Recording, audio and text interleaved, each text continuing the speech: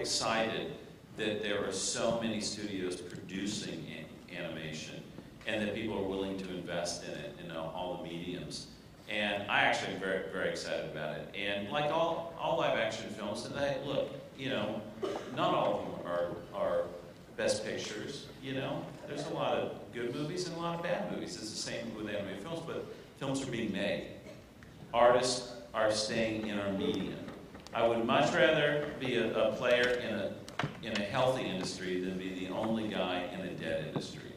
And to me, that's the thing that I think, as long as people, the movies that make the most money at the box office are the ones that truly entertain audiences, and they talk about it to other people, and families go and people want to see it again. And that's because the stories are good. Pure and simple. Technology will never entertain an audience. It's what you do with the technology.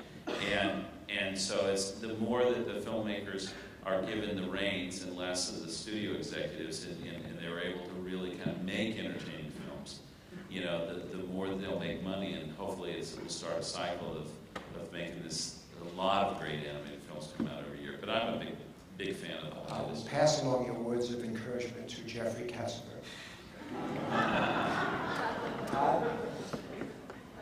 I'm still reeling from the fact that John is the wiener guy.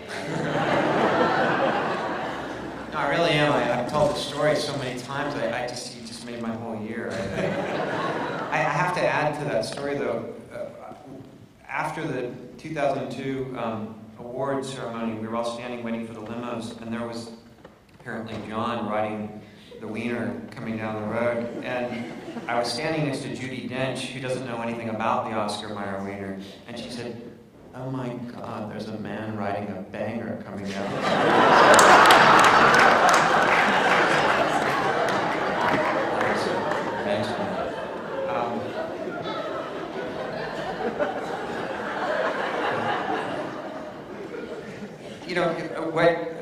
I think you're probably going to get, I would imagine you get the same answer from a lot of us, which is what Gil and John are saying, right? If you learn anything after making films, it's at some point you're going to live or die by trusting you're going to figure something out through process, that it's always about process. It's not about, I would be dubious of anyone saying, this is what I knew I was going to do and then I did it. The process is something you must trust. And in terms of,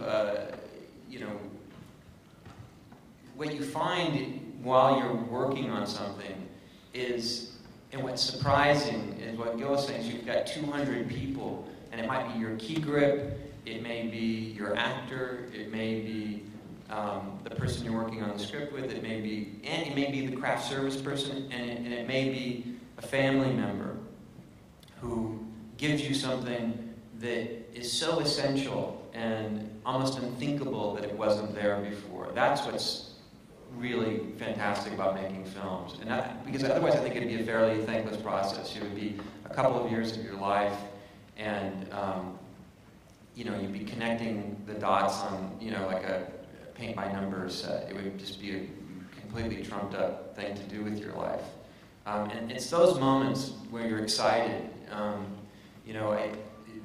Tom Perrotta, who wrote the novel Little Children, and also wrote the screenplay with me. We worked very hard on the script, and I think we both felt that we had a very strong script, but that script was improved in so many ways by everyone who became involved with the film. And I think probably the moment where I felt most excited and I thought, okay, I've got something here, was a moment that was never in the script and was,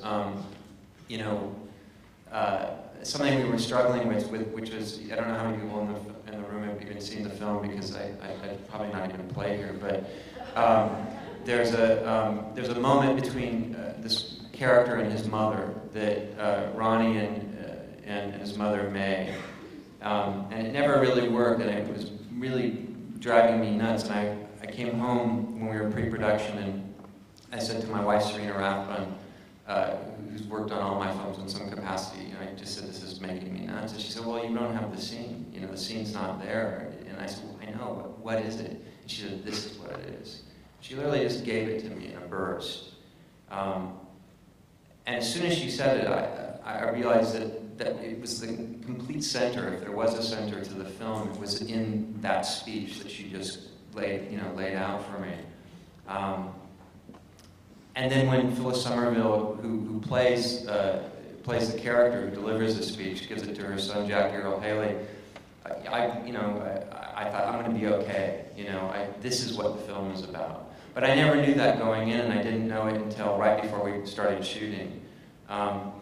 That's exciting, and it's probably, if there's anything of value that I learned along the way, it is. It's about process, and it's about everyone, the strangeness of how things come together in a film that you're working on. Well, folks, all of you have contributed great moments to our lives through your work, and we thank you for that and for being here this morning.